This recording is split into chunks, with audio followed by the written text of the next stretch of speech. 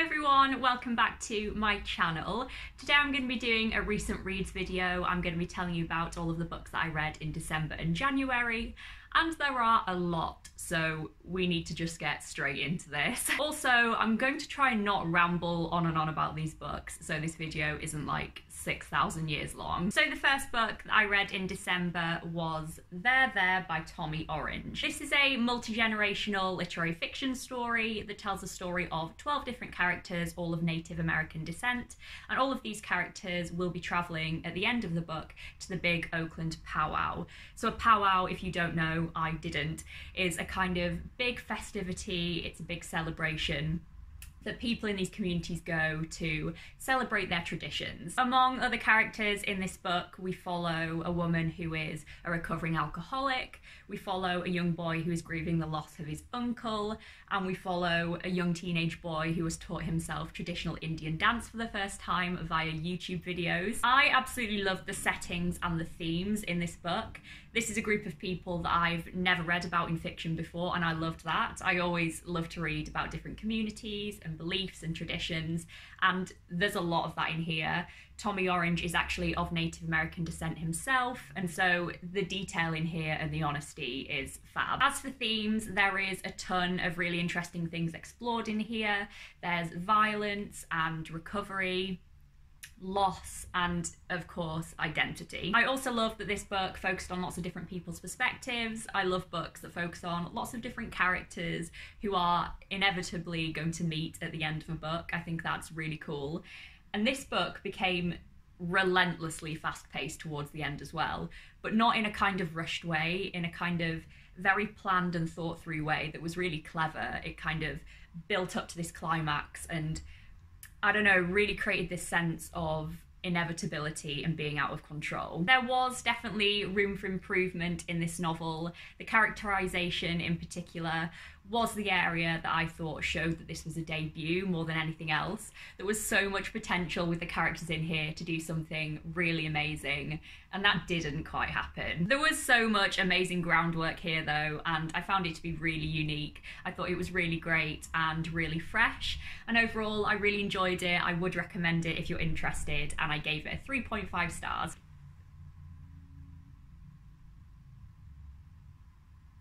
The next book that I read in December was I Capture the Castle by Dodie Smith. This is a modern classic that is a favourite of a couple of my good friends, and I basically knew before even starting it that I was going to love it. This novel is set in the 1930s and it follows the story of 17-year-old Cassandra Mortmain, who is living with her newly impoverished family in a crumbling castle in the middle of nowhere, and Cassandra thinks this is a really good opportunity to practice her writing skills, and so she decides to write about this portion of her life in her journal. Naturally, lots of very exciting things happen. Cassandra falls in love for the first time, and there's mystery and family disputes. This is such a lovely book. It was basically everything I wanted it to be. For me, it kind of read as a mix between reading Jane Austen and Little Women by Louisa May Alcott, which I absolutely love both of those, so that's a good thing. There was kind of, you know, a young teenage girl who is trying to navigate her way through growing up. There was interesting and eccentric family members and money problems that the family is set on fixing, and there was confusion between friendship and romantic relationships. It was just brilliant. If you enjoy this kind of thing like I do, then you absolutely must pick this up. You won't be disappointed. This is timeless, I think. It's so charming and witty and just lovely. All the characters are brilliant as well, so you'll really like them. Overall, I gave this one a 4.5 stars. The next book that I read was a poetry collection, and that was The Bees by Carol Ann Duffy. I absolutely love Carol Ann Duffy. I've read a few of her collections before, and this definitely didn't disappoint. Like with all of Carol Ann Duffy's collections, there is a mix of themes going on in here. So there's some poems about love, some about political anger, some about family, and lots more. But throughout this whole collection there is this reoccurring imagery of the bee. The bee is sometimes the main focus of a poem, sometimes it's not, and it just comes in for a little bit, but it's always there, and it always seems to represent, I don't know, grace and beauty and what's precious. and ultimately what we should be protecting. Carol Ann Duffy is just one of the best poets ever. I've said it before and I'll say it again. Her poems are so intimate, but at the same time they're really universal. Her imagery is gorgeous and her wordplay is so intelligent and creative and playful. And the messages as well are so timeless, but also incredibly timely. She's the best. This was a really solid collection of poetry. It wasn't my favourite, but I still really enjoyed it. And overall, I gave it a 4 out of 5 stars. The next book that I read was a children's book, and that one was The Restless Girls by Jessie Burton. This is a modern feminist retelling of the 12 Dancing Princesses story. It's gorgeously illustrated and it was everything I wanted it to be. So when King Alberto's wife dies, he decides that he needs to protect his 12 daughters at all cost, and he effectively takes away their freedom. So the 12 daughters are not happy about this, especially the oldest daughter, and with their wit and ingenuity, they basically go on an adventure to lead the lives they want to lead. This is such a lovely fairy tale and it's such a wonderful retelling. All of the girls in this book are so fab, they're so intelligent and witty and resourceful, and they certainly don't need a prince to save them. Let me just show you one of the pictures because that's what you want to see, right? I thought the illustrations here were so magical and gorgeous, and I thought they fit the story really, really well. You can see the girls on the boat there. Everything about this book just made for such a gorgeous reading experience. I'd really recommend you to give it to children in your life. I think it'd be perfect for younger readers, but also just pick it up yourself if you're wanting a beautiful, enchanting story. This was lovely and I gave it a 4.5 stars. The next book that I read recently was Restoration by Rose Tremaine. This is a historical novel about a young man called Robert Merivale who gets to work in the court of King Charles II. So Merivale is very intelligent and very quick-witted and resourceful, and so he rises the ranks quite quickly and he ends up getting the privileged position of being the paper groom to the king's youngest mistress. Then follows all the things you'd expect. There's scandal and betrayal and romance. I absolutely love Rose Tremaine as an author. I adore the Gustav Sonata, which was one of my favourite books of not last year but the year before. And so I went into this having such high expectations, and it was good, but it didn't really live up. This was an enjoyable read, don't get me wrong. I really like the time setting. I love all of the opulence and the grandeur and the ridiculous characters and the stately homes. I love all of that kind of stuff and the really rich imagery that it throws up. The characters just weren't that brilliant, I didn't really think, which I was surprised about because the characters in the Gustav Sonata I think are amazing. The ones in here though, I just felt they were slightly one-dimensional and I definitely didn't grow to care for them. As for the plot, I really did like the plot. I was really intrigued by it and I was super hooked by it in the first half of the novel. My interest did kind of wane off a bit in the second half. And the writing I didn't think was particularly impressive. It was good, but it definitely wasn't brilliant enough to keep me completely engrossed when I didn't care about the plot or the characters so much. Overall, I just found this to be a good historical novel. Rose Tremaine was doing a lot of things right, but it just didn't blow me away. So overall, I gave this one a 3 out of 5 stars. The next book, and the last book that I finished in December, was A Poem for Every Day of the Year, edited by Ali Asirai.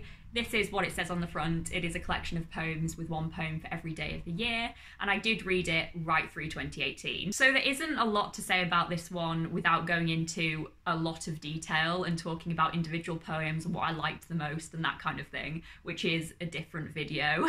But be rest assured that I absolutely love this. I discovered so many new poets and poems in here that I absolutely love. This collection has such a great selection of poets in it from different times and different geographical locations. And the poems also vary greatly as well in terms of structure and tone and length. And I just think there's such a great mix in here. This is fab. I would 100% recommend it to somebody who's wanting to read more poetry, or somebody who already loves poetry, or somebody who wants to get someone a lovely gift. I think it's great and it certainly didn't disappoint me, and I gave it a 4 out of 5 stars. So moving on to the books that I read in January, my first read of the year was Adele by Leela Slimani, and this was amazing. So this is about a woman called Adele who on on the surface appears to have a perfect life. So she has a very good job and she lives in a lovely apartment in Paris with her surgeon husband and her young son. But underneath all this surface level stuff, Adele is very unhappy and unsatisfied, and she's consumed by an insatiable need for sex, whatever the cost. Throughout this novel, we get an incredible insight into the psychology of Adele as she struggles with desire and ultimately compulsion and addiction, as sex becomes the only thing that makes her feel alive. And really we get to witness her life spin completely out of her control. I have already read a Leila Slimani novel. I read Lullaby last year and I absolutely loved it, so I kind of knew what to expect from this. I already knew that Leila Slimani wrote with such electrical clarity and that she wrote characters who are so believably complex and interesting. And this had everything that Lullaby had, but so much more. I cannot tell you just how intelligent and how well done this novel is. Adele is such a fascinating, complex character. There is so much to her. It's just so impressive. The writing here is perfect. It's so bright and clear, and it fits the themes of the novel perfectly. And the book is just so compulsively readable as well. This is so great. If you like the idea of literary fiction that has a darker tone and explores themes of addiction and sexuality, then you must pick this up. Leila Slimani is such a talented writer. I'm such a massive fan of her now, and I don't think I'll forget the reading experience of this in a very long time. Of course, I gave it 5 stars. The next book that I read in January was also fantastic, and that was Radio Silence by Alice Oseman. I'm sure a lot of you already know who Alice Oseman is. She is an incredibly popular YA author, and she's one that I've been wanting to pick up for a while, and I'm so glad that I finally did. So this story follows 2 17-year-old British teenagers. There is Frances Janvier, who spends a lot of her time studying with the end goal of getting into Cambridge University, and she's never quite felt like she really fits in with her school friends. And then there's Alid Last, who nobody really knows anything about other than he is a very quiet boy who gets straight A's. Frances and Alid do not fall in love in this story. They form a deeply intimate and caring and supportive platonic friendship, and they make a podcast. This story is mainly about 2 people who are trying to find themselves and navigate their way through the incredibly difficult time that is being 17 years old as a British teenager. At this point, you are verging on adulthood and you're being told from all angles that you need to know what you want to do with your life and that you should be planning out your entire future. This book depicts so well the pressures that you can feel from academia at this time of your life, particularly the pressure to go to university, and it depicts really well, really truthfully, the stress that this can cause and ultimately the negative effects that it can have on your mental health. The characters in this novel are really brilliant. I really liked all of the characters in here actually. I found them to be really believable and really well thought through, and I grew to care about them quite a lot.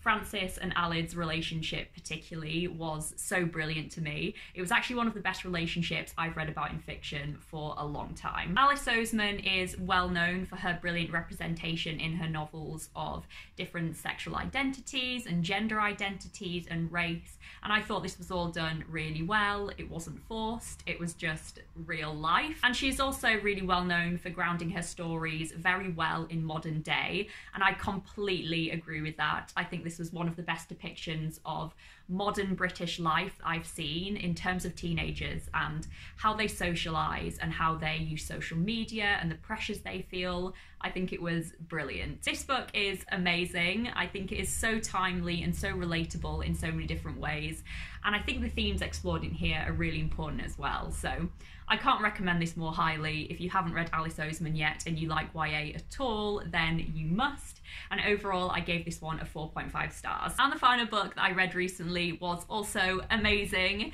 and that was Normal People by Sally Rooney. This is a new favourite of mine, hands down. This book tells the story of Connell and Marianne, who are 2 people who grew up in the same rural town in Ireland, although basically everything else about their backgrounds is different.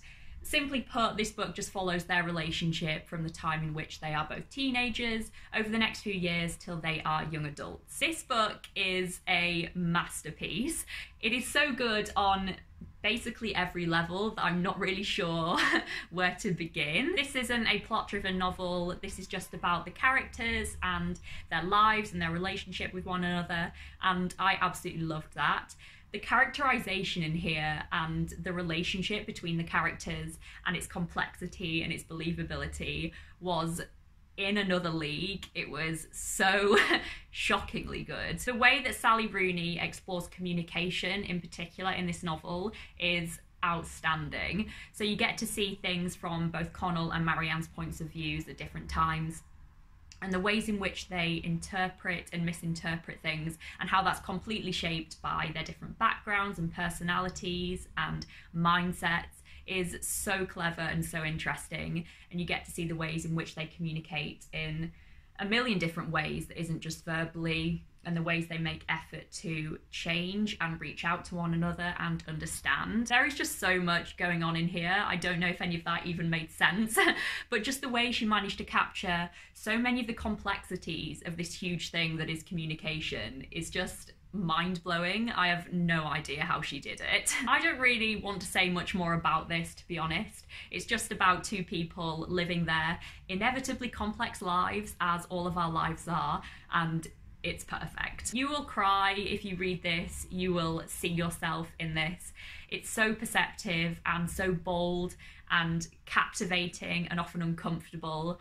It's so special. This is a 5-star book and you need to read it for yourself. So that's it. Those are all the books that I read in December and January of this year. As you can tell, the start to my reading year in 2019 is going so well, so strong, and I'm in such a positive and motivated reading mood at the moment, so that's really nice. As always, if you've read any of these books, please let me know down below. I'd love to chat with you about them, and I hope you've enjoyed them as much as I seem to be enjoying things at the moment. Thank you for watching, everyone. I really appreciate it as always. Let's talk down below. If you've not read any of these and you're not interested in them, then just tell me about what you've been reading recently. I would love to know. Bye for now, everyone. I will see you next week.